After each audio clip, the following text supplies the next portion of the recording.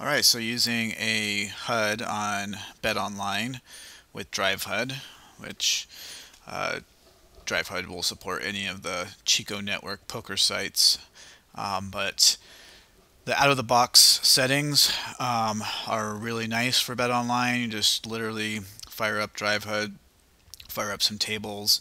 The default HUD is all color-coded, and so you can get an idea of what kind of players you're against with all the different visual pop-ups that are really nice to be able to understand kind of where your opponent's at and how they're playing, what some of their tendencies are.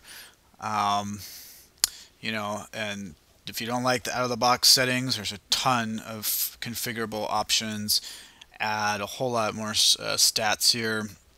Um, Color ranging, if you want to alter and add some more stats and add more color ranging so you know kind of where your opponents are at.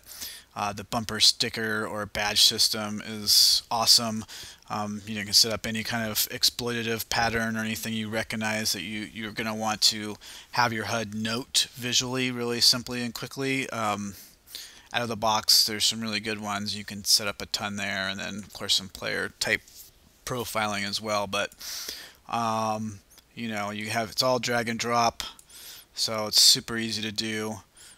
But really, just even like I said, the default HUD out of the box is really good. But if you're playing, um, some heads-up games and things like that, you're gonna want to alter some stuff. But it's really easy to tag any of your hands, replay your hand, any of that kind of stuff. So later you can go back and take a look actually, in the dashboard when you're analyzing some of your hands and data. Really simple and easy to do. But so that's my quick little overview. It's really good too because you can get a lot of observational stats on opponents just firing up some tables.